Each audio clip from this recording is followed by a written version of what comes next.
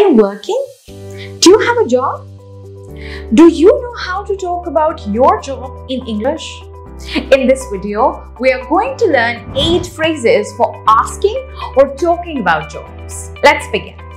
You can say, where do you work? Or what do you do?